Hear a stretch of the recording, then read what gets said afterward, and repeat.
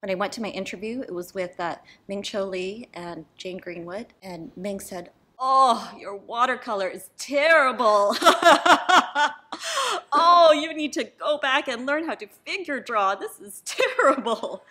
But you know, surprisingly, I had this little sketchbook that I just carried around with me when I was a student in Paris for that semester, and also I did it when I traveled with my family, starting when I was like 12, and I would just use a pen and ink and just draw things, do contour drawings, draw buildings, draw paintings, write a little diary of things.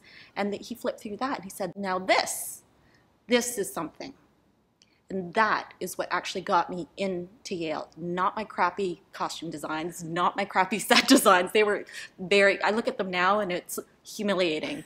But these drawings, there was, you know, there was an honesty, and there was like, I think, just a love for the visual world, and I think truly that's what sort of helped me get into that school.